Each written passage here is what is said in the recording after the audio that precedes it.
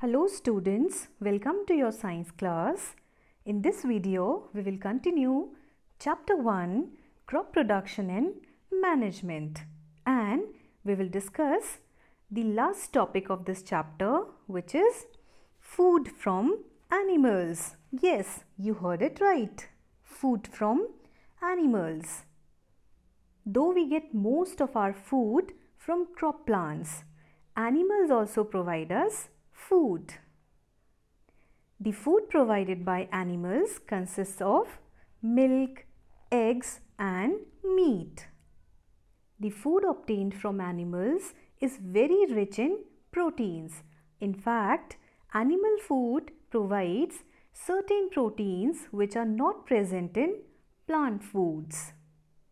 Most of the food obtained from animals also contains a good amount of fat, but it contains very little of carbohydrates.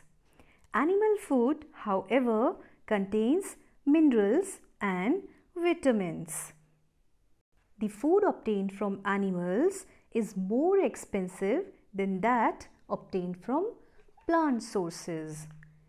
The animals which provide us food are mainly of two types.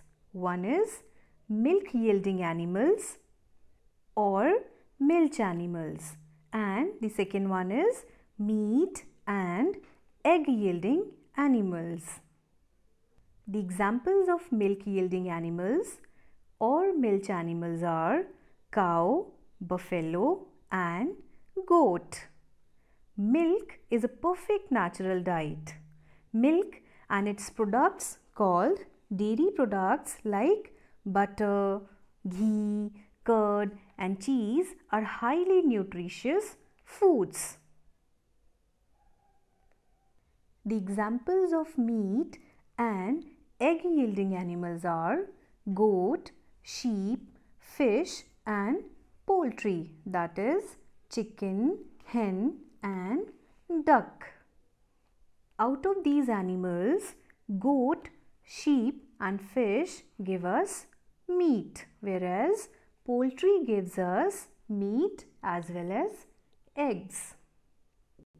Honey is another nutritious food obtained from animals.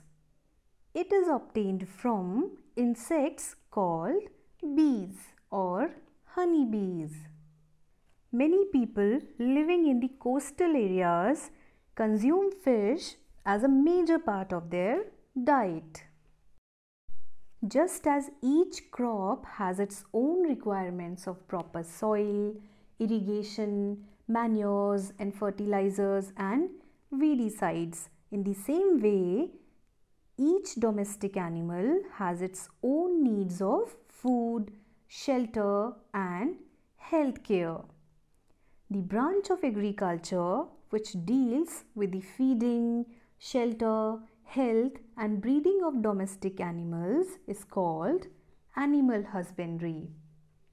The various practices necessary for raising animals for food and other purposes are proper feeding of animals, proper shelter for animals, prevention and cure of animal diseases and proper breeding of animals.